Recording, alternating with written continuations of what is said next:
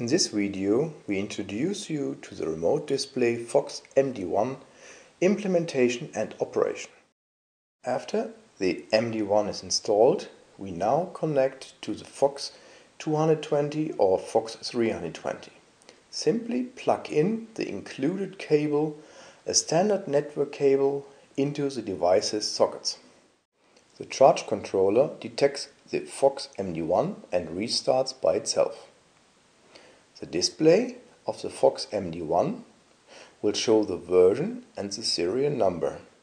During startup, the system voltage is determined and displayed in the top right of the display. In our case, a 12-volt system is connected. The display now shows the current data like voltage of battery 1, charge current IC, and the current of the consumer's I/O. When connecting battery 2, the FOX-MD1 also shows its voltage in the display. First, we show you the different displays of the FOX-MD1. Let us now using the menu bottom up to get to the first menu. Instead of IC, IS now appears. IS, I-solar, is a current generated by the solar modules. IC, I-charge, is the actual current flowing into the battery, the charging current. With the key menu down, we then return to the screen where the discharge current I/O is displayed. The arrow next to B1 displays that actually battery 1 is being charged. In the next display, the charge level of B1 and B2 is displayed as a bar graph. The next option affects the function of the output port. Deep discharge protection or nightlight function is selectable. Additionally, the port could manually be switched in off or on state.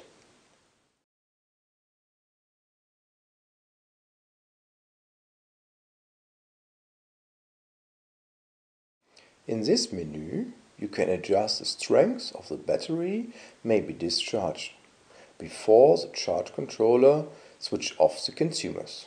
The output port is always powered by battery 1. Now we can set the battery type of battery 1 and battery 2. The set is separately. There is a choice of AGM, GEL or lead acid. With a key escape, you will always be taken directly back to the default display. There is a choice of AGM, GEL or lead acid. Also, the loading ratio of battery 1 and battery 2 can be adjusted.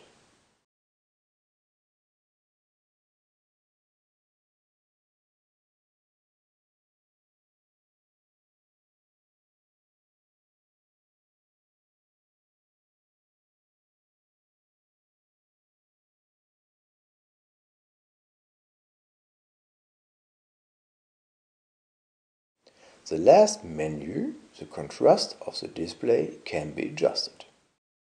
The escape key takes you back at any time to the default display.